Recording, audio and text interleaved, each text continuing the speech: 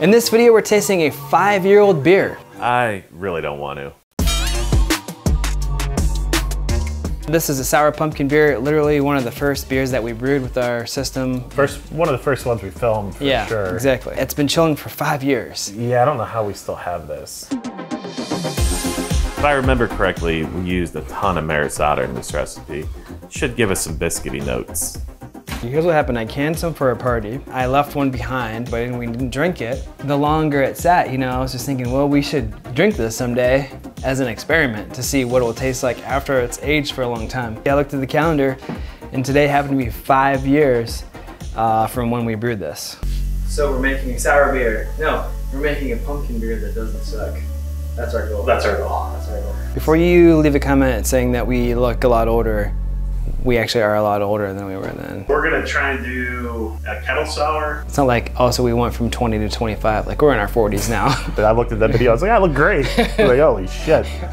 Pandemic was not good to anybody. So I Googled this, and there's a relatively low probability that we'll die due to botulism poisoning. I'm not worried. I don't know if our like workers' comp insurance It does. I just made sure. Should I rinse the top of the can off? Probably. I mean, literally, it's been 5 years. Actually, at this point, does it matter? Does it? I'm gonna rinse it off. Okay. I don't really think that's gonna help. This is back when our 120 volt controller looked like a 1960s NASA mission control board. It's a lot smaller and more refined now. Pretty firm, huh? Yeah.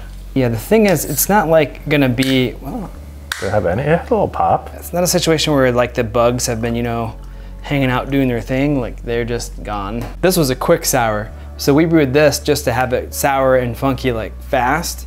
But if you wanted to wait like we've done here. Use live microbes and let them do their thing over that course. That'd be cool. I'm just glad it's carbonated, honestly. Yeah, it has a good aroma. Really good. This was a spectacular beer. When it was fresh, it was amazing. It was really good. Pretty sure this is back when we shot everything on a GoPro 5 with a fisheye.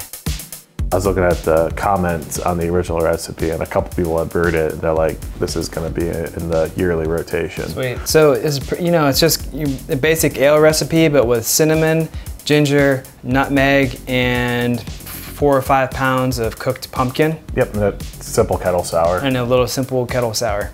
Easy brew day. Mm-hmm. When it was fresh, it was kind of like eating like a ginger snap, like a cookie. It's very malty. It was very rich. The original recipe is still on our website, and we'll link that below, so check it out. Well, yeah. Nothing left to do but do it. Yeah, here goes nothing.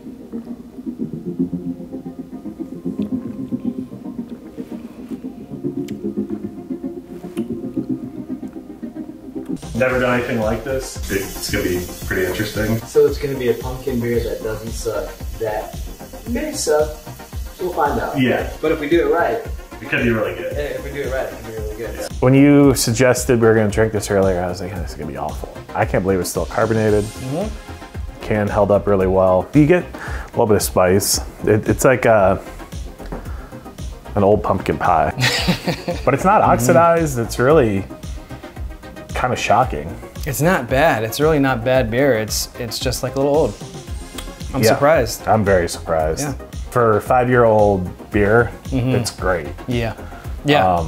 Compared to the original, it wants to be that beer, but it's just not anymore. Yeah. When it was fresh, it was amazing. So this is 100%. Definitely you need to brew this. Go back and watch that old video too. See how far we've come. Cheers, man. Cheers. To another 5.